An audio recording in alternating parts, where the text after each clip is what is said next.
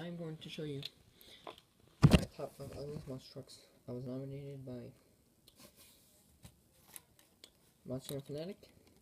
So since I am not foolish with my money, I only buy the trucks I like. So I do not have, these trucks aren't really that ugly to me.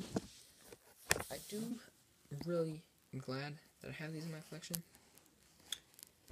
But there are other trucks that I like in my collection more than these. So I'm going to start with this one. So Cletus is number 5. It's just kind of, a lot of the sponsored trucks, like that are sponsored, they're not really my favorite. They might be, good at events and stuff, but they're just not really that good. Fox Sports 1 Cletus is not really, the guy is kind of weird. I don't really, but I'm glad I have it. Yes. So yeah. So put that up. Number 4. Steamhouse First one. This truck's kind of outdated because Hot Wheels design is much different than when this truck was actually designed. This truck screams like 2011 and 2012. In my opinion, 2013.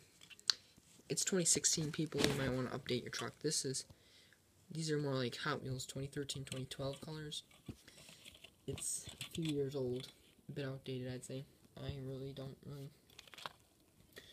Next, I gotta go with, I kinda got 2, whatever. So Thrasher, number 3.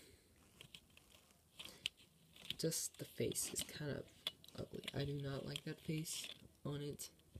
Really don't like it. And the green one especially, do not like the green one at all. At all. I really do not like the green one. Number 2 is Monster Mutt Rottweiler. This is for all of the Hot Wheels New Tool Monster Mutts. Yeah. They're just ugly. They don't look anything like the actual trucks at all. Like, there's no resemblance whatsoever besides the paint scheme.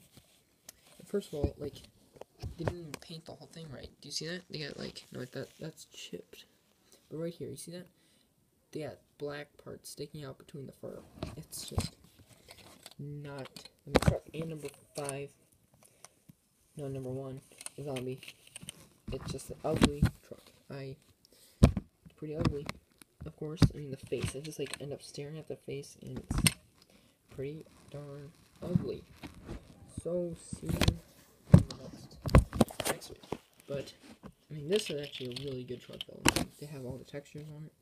Really good truck, but it's just ugly. See you in the next video.